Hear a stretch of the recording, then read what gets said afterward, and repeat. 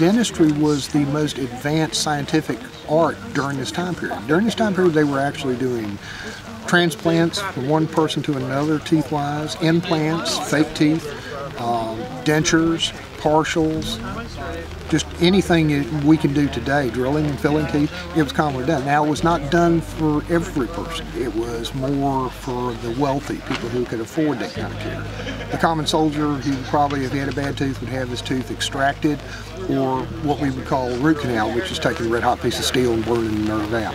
But if you were a person like His Excellency General Washington, you could have all sorts of wonderful things done in your mouth. I've seen letters from ladies that were written in the 18th century, and they didn't care if a guy looked good, they didn't care if a guy had money, they didn't care if he was kind, but if he had sweet breath, where they smelled his breath and it was nice, he was married.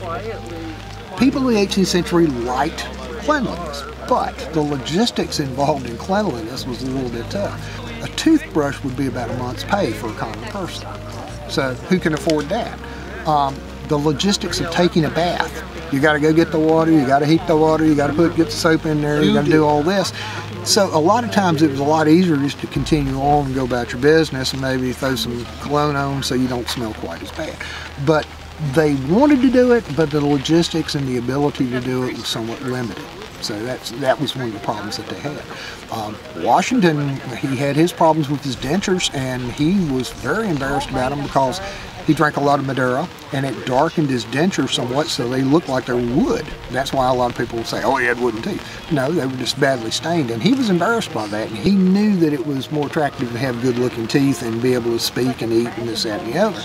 But unfortunately, they just did not have the technology to work on this and keep his teeth in mind. Click the subscribe button below and the bell icon to get notifications for new videos about George Washington and behind-the-scenes work at Mount Vernon.